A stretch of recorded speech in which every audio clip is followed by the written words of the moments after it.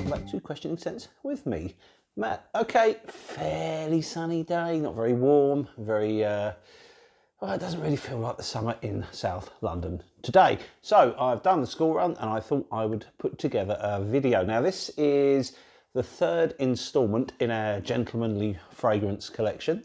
And today we're looking at extraordinary fragrances for extraordinary gentlemen.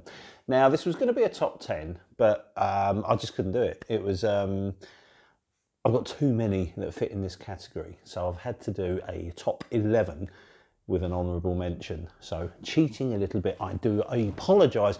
But before we go any further, I just wanted to say something to a friend of the channels, a friend of the fragrance community in the UK.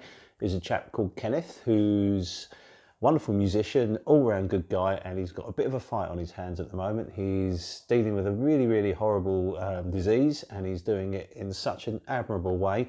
I'd like to dedicate this, or me and Rich would like to dedicate this video to him and to his family, and just to say thanks for the lovely little clips of music that he sends. And you know, this is a video about extraordinary gentlemen and the way that Kenneth is dealing with his situation, and you know, just being an amazing chap. I couldn't think of any more sort of, you know, any more of an example of an extraordinary gentleman. So Kenneth, this video is for you and your family, and keep doing what you're doing, and all the best, and we wish you every success in your battle. So listen, Kenneth, thanks for being a pal, mate, and we'll speak to you soon.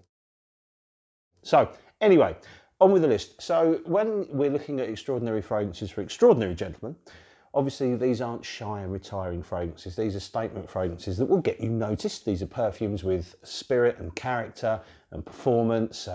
Some are kind of beast mode and some are not. Some are a little bit more subtle, but they're all quite extraordinary.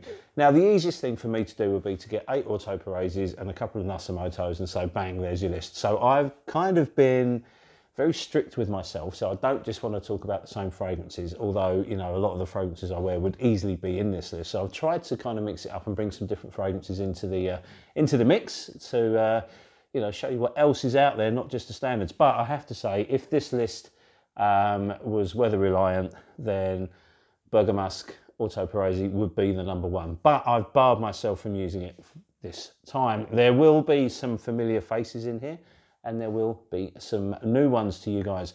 So I hope you enjoy the list, and these are extraordinary fragrances for extraordinary people. So let's start off again, as normal, with my listings. They're not in any particular order. Well, they're not actually. They're going to be numerical, but ultimately any one of these could be #1 on any given day. All right, the #1 is the #1. All right, so let's start. First off, we're going to look at this one, which is La Yucawam by Rasasi. This is quite well known as a Tom Ford's Tuscan leather cologne, and it's beautiful. It's an absolute banger. It's fruity, it's leathery, it's massive, it's huge. I actually prefer this to Tuscan leather. Sorry, Rich, because Rich is a massive fan of Tuscan leather, but I love this one so much. The performance is amazing, and I understand that the later versions, or the more recent versions of Tuscan leather, aren't quite as, you know, haven't quite got the performance that the original has. This is amazing. This is a true beast mode fragrance. It's huge. It has a raspberry note. It has the leather. It has often been sort of described as smelling a bit like cocaine. I have no idea about that. But trust me, this is a statement fragrance. It's massive. If you've ever smelt this, or you've ever smelt Tuscan leather, you know that smell is instantly recognisable. If someone's wearing this and walks in the room, you know, they are making a statement, and it's, you know, undeniable that they're wearing, you know, Tuscan leather or this. I mean, to be honest with you, if someone's wearing this, you won't know if it's this or Tuscan leather. They smell so alike. It's just this one lasts a bit longer and projects a bit more. Beautiful fragrance, and obviously it comes in at a fraction of the cost as a bottle of Tom Ford's Tuscan leather. So, well, you know, highly recommended. Please explore this one if that kind of thing is for you. If you want a massive leather frag, then please have a look at that. Beautiful fragrance and excellent value. Okay, next up we have Après #4, which is from Thomas Kosmala, Après l'Amour #4. This is huge, another beast mode fragrance. It takes a brave guy to wear this, because I think some people think it may be a little bit feminine. I don't. I think this is an incredibly masculine take on MFK's BR540. This is a beautiful fragrance. It's sweet, it's woody, it has that candy floss vibe to it, but there's some citrus in the opening that makes it a little bit more masculine. Absolute beast. This lasts forever. It has the biggest sillage, I think, of anything possible. This or Berger Musk, you know, they're just huge fragrances. This is really, really a statement fragrance. If you're in a room, everyone will smell you. So you've got to be up for it if you're wearing this, because you will certainly generate attention. People will certainly talk to you about it. And this follows you around like a cloud for days and days. The performance is absolutely ridiculous. Now, I understand some people kind of, with this type of fragrance, you know, the BR540, this and all the other kind of fragrances that you do, that woody, saffron, airy sort of fragrance. Some people do get a little bit nose blind to it. I don't. This is one of the few of that ilk that I can smell constantly, and it's a beautiful smell. I absolutely adore this one.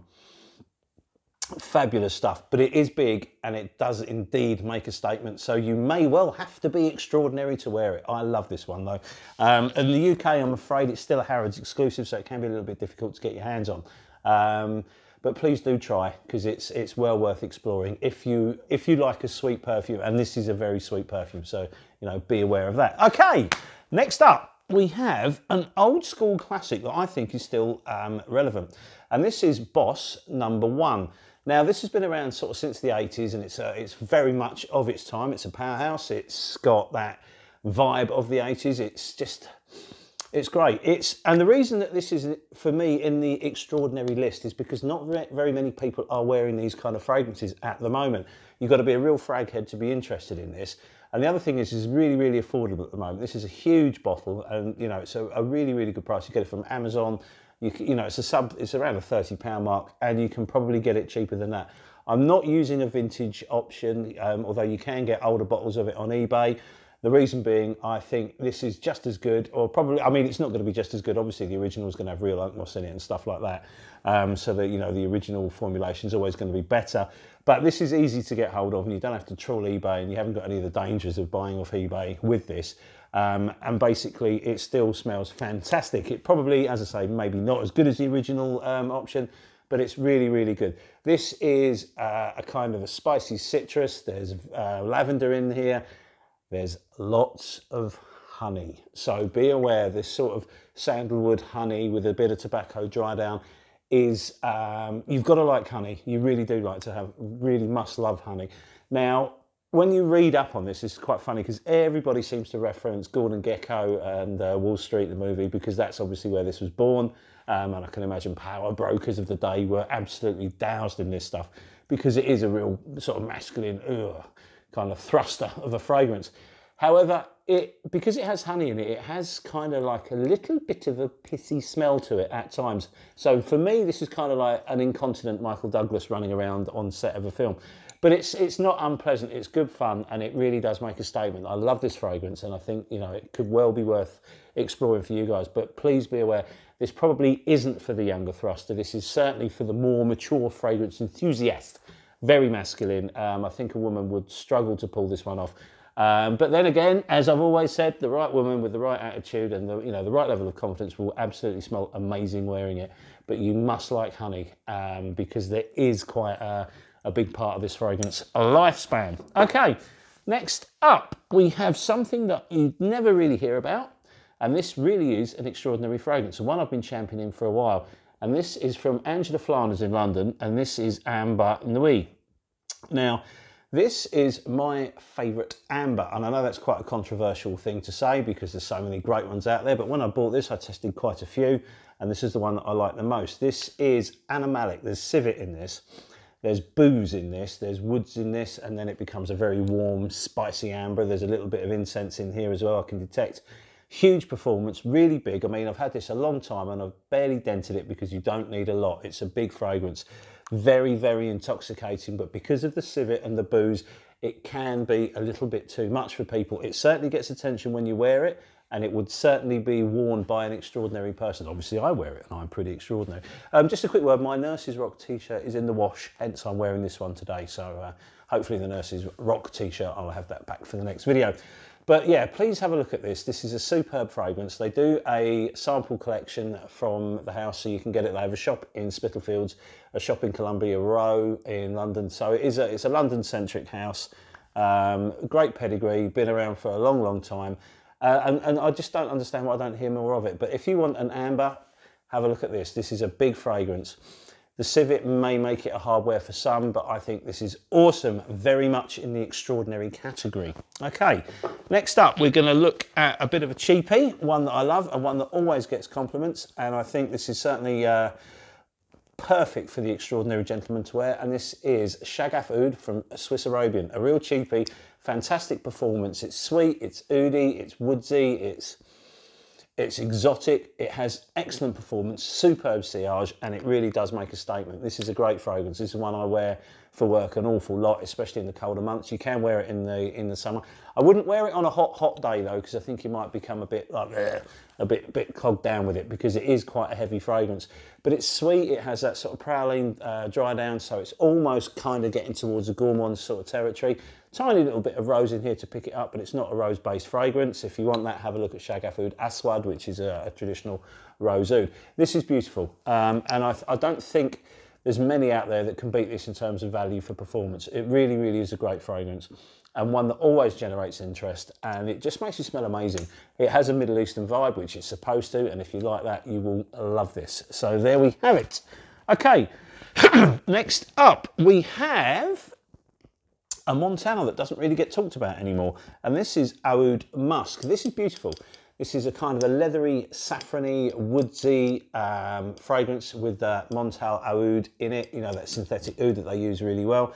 Beautiful fragrance. This gets compliments, like really, really gets compliments. I had a compliment on this in the supermarket the other day, and bearing in mind this is when people were all wearing masks. So the sillage and the projection on this is excellent.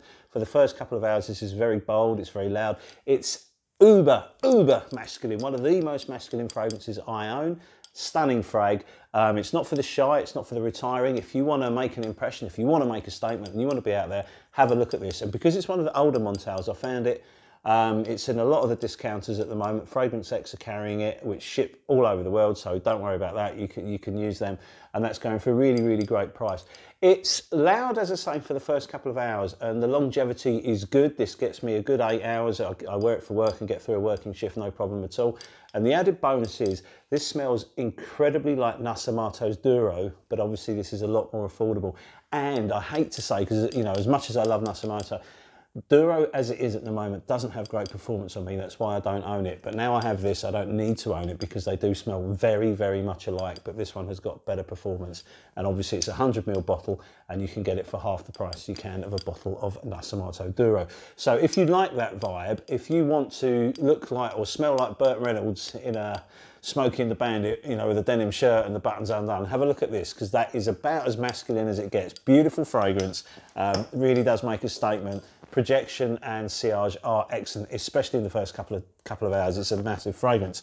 Right, next up we have from Min New York, Barrel. Now, you know, I've spoken to a couple of you about this. This is a very expensive fragrance. I think it's £220 in Harrods at the moment for a 70ml bottle, but keep your eye on the discounters. This popped up and I paid less than £30 for this from TK Maxx. Beautiful fragrance. It's boozy, it's earthy, there's like peat in there, there's tuberose, and I think for me it's the tuberose that makes this, because it takes all those heavier notes and puts a little floral boost underneath it, and it's just such a lovely fragrance. It's very, very manly, very, very airy, and really, really unique. I adore wearing this. This is more of a winter leaning fragrance for sure. I have worn it on summer evenings and it's been perfect, but I wouldn't wear it in the heat. It is a statement maker, and people will be intrigued as to what you're wearing. If you wear this, the chances are you're not going to be in company that smell anything like you, because it has a unique set of notes that just lift it. And as I say, you've got this really boozy, peaty, woody opening, which is very, very heavy and very, very strong. But the light floral from the tuberose just pushes it all out and makes it far more enjoyable than, say, something that didn't have that. You need, I think, something to lift the heaviness, and it's just a glorious wear. I thoroughly recommend this. I love the presentation on these as well. The bottles are great, the solid wood cap. You know, it's an expensive luxury fragrance, of course it is, but if you can get it for a deal, you know, get it for a deal. And if you're super wealthy and you don't care and you want to buy it, just buy it, because it's an absolute banger. Really, really good performance as well.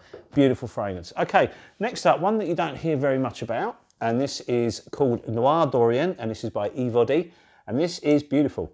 This is not a big hitter. It's a very, very long-lasting kind of soft fragrance, but this is all about spices. It's all about cinnamon. It's a bit woodsy. It's beautiful.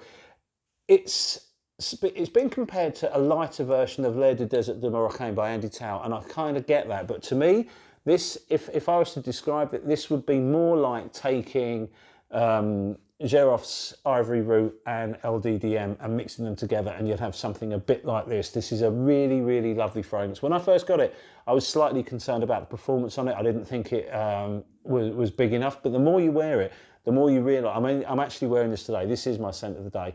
It's lovely, it's unctuous, it's spicy, it's inviting, it's warm, it's cozy, but it's interesting, and that's what an extraordinary gentleman needs, is an interesting fragrance, and this certainly is. It's very, very long lasting, but it's soft, so it's an inviting fragrance. You're not going to walk into a room and dominate it with this. It's not that kind of frag. You're not going to leave, a huge chain behind you, or, people aren't going to be, whoa, what is that? That's not how it is. But when people get close to you, you will smell absolutely enchanting. You will smell very exotic and very exciting, and obviously extraordinary. So this is highly recommended. It's quite an expensive fragrance, but deals can be found. And I got this in a Facebook group for an absolute steal. So keep your eyes peeled. Well worth adding to anyone's collection if you like Oriental spicy fragrances, and that is a superb one. In fact, it's so good at the moment, it kept Ivory Root out of this list. So there you go. I'm a big fan of that one. Right, next up, we're down to the final three. So we've got three absolutely big hitters. Now, you're probably going to guess what one of them is going to be. So let's start. Okay, here we have in third place Musica Oud from Nishane. Beautiful fragrance, sweet, saffron, oak moss, oud, lots of oud, civet. Big hitting fragrance. Performance is absolutely biblical. I've spoken about this a lot because I think this is an awesome fragrance. The saffron makes it sweet, the oud makes it interesting, the civet makes it animalic. And it's just, the sandalwood dry down on this is perfect. The oak moss is just great. It all comes together to make an absolute boss mode fragrance. This is exactly what an extraordinary gentleman would wear, and he will smell extraordinary wearing it. But the civet does make it a bit of a hard sell for people that don't like animalic fragrances. So just be aware, you will need to sample this. Now, I know Nishane do a sample pack. You can get sort of one from each of the collection or whatever, or, now stores are opening. Please try this. I think they're in Harrods now as well. So if you're in London, you can actually go and smell them. So please sample this first, because I've had mixed results with it. People I've thought that would love it have hated it. And people that I thought might be indifferent about it have absolutely loved it. It is massive though, and it really, really does kick out. So be aware, stupidly big performance on this one. Be careful with it, sample it, but I absolutely love it, and it's perfect for the extraordinary gentleman. Okay, down to the last two. Now this is a really, really tough one for me to separate these two, because I love them both so much, and they're both the absolute, this extraordinary gentleman kind of brief personified in these two. So I'm going to go with this one as the number two, and this is Iron Duke from Beaufort, London. I absolutely love this fragrance. I wish I could wear this every day. It's just, it's a little bit too heavy, I think, sometimes for the summer, but, I'll risk it. This is amazing. This has got gunpowder in it. It's got leather in it. It's got fire in it. It's got everything in it. It's a smoky, huge hitting fragrance. There's oud in here. There's everything. But because, and I've mentioned this a few times when I've talked about this, there's saddle soap in this, and that gives almost like a shaving foam-like feel to it. So it's like almost like a barbershop that's gone completely berserk, and it, sort of combusted into some kind of craziness. Fabulous fragrance, absolutely massive performance. It's just, it's exciting, and I think it's lovely. It does get compliments, but it is a bit weird. If you're looking for something safe, if you're into Sauvage and things like that, steer well clear, because it's not going to be for you. If you want to smell extraordinary and you want to generate interest, and people, you want a conversation piece and you want a fragrance that lasts forever, have a look at that from Beaufort, London, and that is Iron Duke. What a frag. Absolutely adore this one. Worth every penny you pay for this. This is a 50ml bottle. I've had it a long time, and I've barely dented it, because you don't need a lot. It really, really does kick out. So there you have it. Highly, highly, highly recommended. But again, like a lot of these, it must be sampled. Okay, and finally, the number one. Yeah, you've guessed it. Orto Paresi Toroni. What a frag. Absolutely love this. There's a full review of that. There's a full review of most of these. There will be full reviews of any that haven't coming over time. Toroni, I absolutely adore this one. This is probably the most famous fragrance from Orto Paresi. and it's certainly the one that garners the most interest. This is Black Afghano on steroids with a little bit of interlude band thrown in. There's a lot of paprika, there's smoke, there's fire, there's sweetness, there's woods, there's almost a hint of oud in here. There's it's just divine, and the performance is just massive. It chucks out, it leaves an amazing train. Do not get this on clothes because your clothes will become Teroni. I think this is just an outstanding fragrance. And I know, you know, some people sort of criticise Gualtieri for using this Black Afghano DNA, and it's certainly, you know, there's a lot of that Black Afghano DNA in this one. It's better. I much prefer this to Black Afghano, even vintage Black Afghano. This is bigger. It has a massive presence about it. It smells divine. It has everything you want. Massive sillage, massive projection, excellent longevity. Really, really interesting. It changes quite a lot. It reveals its notes. It doesn't just stay in a linear form at all. It's an exciting wear. And when you have a fragrance that lasts as long as this, the fact that it changes, I think just makes it much more interesting. You know, if you've got a big fragrance that lasts and lasts and lasts, but stays the same for the entire journey, that can get a little bit tiresome. Whereas with Teroni, you're always twisting and turning and picking up something new or something different. I won't be without a bottle of it. It's absolutely amazing, and I thoroughly, thoroughly, thoroughly recommend that you sample it. If you love the Black Afghano DNA, you can probably blind buy it because, you know, there's enough in it to make it different to BA completely. If you wore them side by side, you would not think that they smell alike. However, in the DNA of the dry down, this does start to remind you a lot of Black Afghano, so it is worth looking at. If you, as I say, if you're a fan of Black Afghano, you're safe to blind buy this, because if you like Black Afghano, you will love this. And what I like about this, you know, the entire Orto Barese collection, is that these are 50ml bottles and not the 30ml that are from the Nice Amato. So there you have it. That's my listing of extraordinary fragrances for extraordinary gentlemen. Now, I hope you guys are well. I hope you enjoyed the video. We have a ton coming, so please keep your eyes peeled, because you know, we're trying to get the videos out as much as we can. So I hope you enjoyed that. There may well be more videos coming for the gentleman series. We haven't decided yet where we're gonna go with them next. So we have like the traditional gentleman, for the interesting chap, and now for the extraordinary gentleman. I hope you've enjoyed the 3 videos. If there are any of these that you'd like to know more about, then please put some questions below and I'll be more than happy to answer them. Or have a look at us on Instagram, because we're always trying to put up new fragrances every day, or different fragrances every day for my scent of the day, just so you can see what else is out there. You know, we're at Questioning Scents, we're not really that interested in mainstream fragrances. We're looking for interesting ones that you're going to find interesting and that we love. So listen, as always guys, thank you very much for your time. It's much appreciated, and we shall see you on the next video. Cheers, thanks, and bye.